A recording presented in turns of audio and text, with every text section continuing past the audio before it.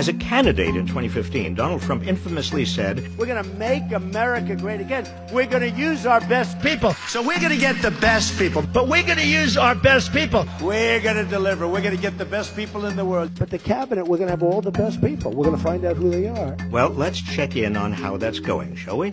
Trump's national security advisor, Michael Flynn, pleaded guilty in 2017 to lying to the FBI about his conversations with then Russian Ambassador Sergei Kislyak. He will be sentenced in December. Trump's campaign chairman, Paul Manafort, was sentenced to 7.5 years in August 2019 for a multitude of financial crimes and for lying to prosecutors in breach of his cooperation agreement. Manafort is now in prison. Trump's deputy inauguration chairman, Rick Gates, pleaded guilty in 2018 to lying to investigators and conspiring to commit other offenses. He agreed to cooperate with Mueller's investigation in order to reduce the maximum 10-year sentence he faced. He will be sentenced in December. Trump's campaign foreign policy advisor, George Papadopoulos, was convicted of and served jail time for lying to investigators. Trump's personal attorney and so-called fixer, Michael Cohen, was convicted of multiple crimes earlier this year. Most significantly, he pled guilty to campaign finance violations in which he used Trump campaign funds for a hush money payment to porn star Stormy Daniels in order to keep her quiet about her affair with Trump. Cohen is now in prison. Notably, Trump is considered to be an unindicted co-conspirator in this case and could likely face charges when he leaves office. Trump's longtime friend and personal confidant, Roger Stone, was recently found guilty on all 7 crimes he was accused of committing, including lying to Congress, tampering with a witness, and obstructing a congressional investigation into Russian interference in the 2016 election, all in the name of protecting Trump from further scrutiny. Stone now faces a maximum sentence of 50 years. Instead of surrounding himself with only the best and most serious people, Trump has surrounded himself with criminals, running his administration like a mob boss. That being said, not everyone in the Trump administration is a crook and a liar.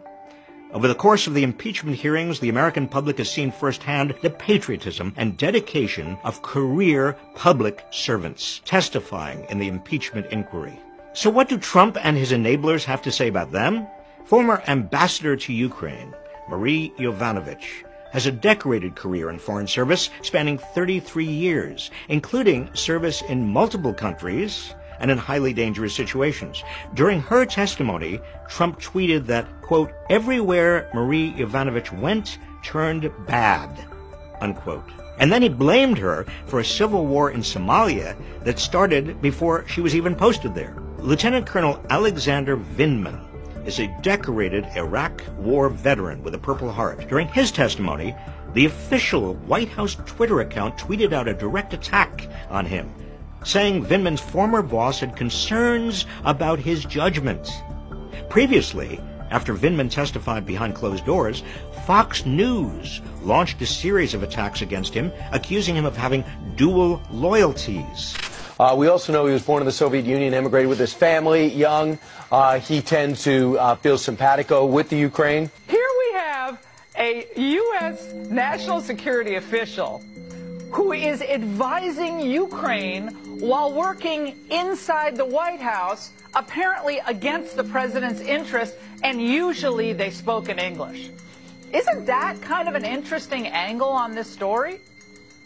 I find that astounding, and some people might call that espionage. Vindman's fellow witness, Jennifer Williams, a veteran Foreign Service officer and National Security aide to Vice President Pence, who listened in real time to Trump's July 25th telephone call with Ukraine President Zelensky and called it inappropriate, had barely left the hearing room when the White House issued a statement challenging her credibility.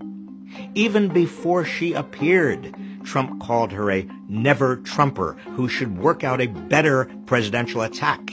Ms. Williams, are you a never-Trumper? I'm not sure I know an official definition of a never-Trumper. Would you describe yourself that way? I would not, no. When Marie Yovanovitch's testimony concluded, Donald Trump Jr. took to Twitter to attack her and the previous two witnesses, acting ambassador to Ukraine William B. Taylor Jr. and top State Department official George Kent as, quote, career government bureaucrats and nothing more. And in the same tweet, he claimed that America hired Donald Trump to fire people like the first three witnesses we've seen. When David Holmes, a top aide to the U.S. Embassy in Kiev, told lawmakers that he heard Trump ask Ambassador Gordon Sondland whether Zelensky is, quote, going to do the investigation, unquote, Trump tweeted that it's impossible to hear a private phone conversation.